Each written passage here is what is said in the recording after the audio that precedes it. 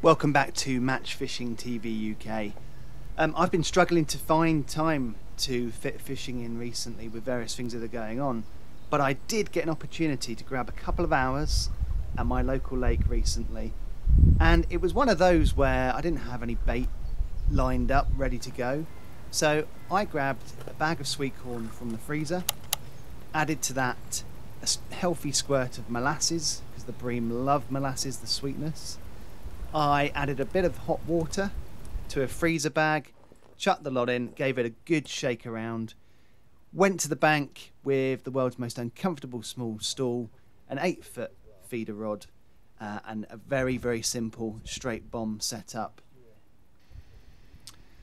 In terms of hook, it was a size 12 hook with a bait band, and I was fishing a wafter, a yellow wafter generally, just to try and mimic the corn because it was a bit easier to obviously hook. So the challenge was 2 hours, catch as many bream as I could, and there was always the chance, of course, of a bonus carp. So the plan of attack for the session was a short line in the margins to my right and about 12 metres out under an overhanging branch to my left, and I baited quite heavily. About 15 minutes in, I struck into my first fish, which was a bream, and not a bad bream to start off with, probably 2.5 pounds.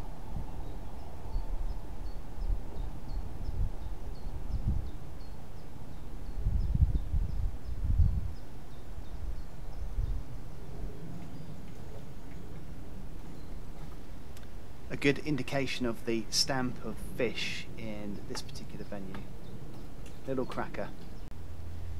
So getting a fish from the left hand peg meant that I had a change to the margin peg, and I didn't have to wait too long now. Fish were coming pretty thick and fast, and a little flick into the right, and a couple of minutes later another fish followed.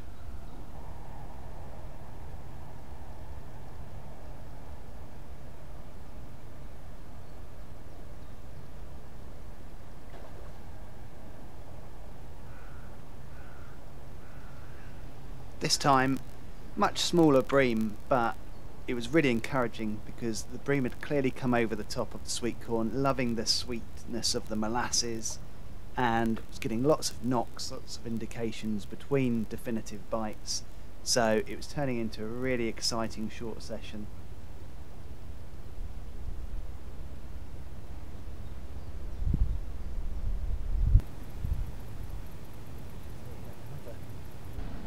So following the same pattern, one fish from the right, go to the left swim, fish from the left, go back to the right, was allowing a nice bit of rest between fish for each swim if any disturbance had been made, and meant that I kept catching on a regular basis. Alternating the swims continued to produce a fish a chuck. It was a great little session, and just goes to show that if you've got a couple of hours and you've got a bit of bait, you know, there's always fish to be caught. But great fun. This fish, again, not the biggest in the world, probably 2 pounds, maybe even slightly less than that, but a beautiful bream again, not a mark on it. I continue to put regular small handfuls of sweet corn across each swim just to keep them going. Nothing big, you know, half a palmful. I put in sort of 3 or 4 handfuls at the very beginning, but just to keep the fish down there interested. The action continued to be thick and fast, such good fun. And bearing in mind it was only a couple of hours of fishing, so many fish caught. And it was like going back to the school days. I did take a bank stick with me, I did try and set it up, but in the end ended up resting the rod on the floor and watching the tip in that way. So really old school, but fantastic fun. And the pleasing thing was the stamp of bream were getting slightly larger. So for my last cast of the day, I'd seen some carp up near the surface a little bit further out, and I decided to cast over them and gently wind in to sink my line to create a sort of slow sinker effect.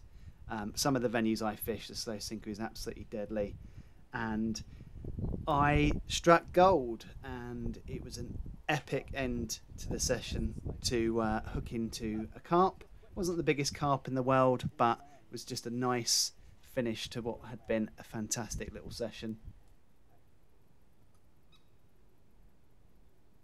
Not the biggest carp in the world, but a carp nonetheless. Okay, so that's me done. So lovely little couple of hours.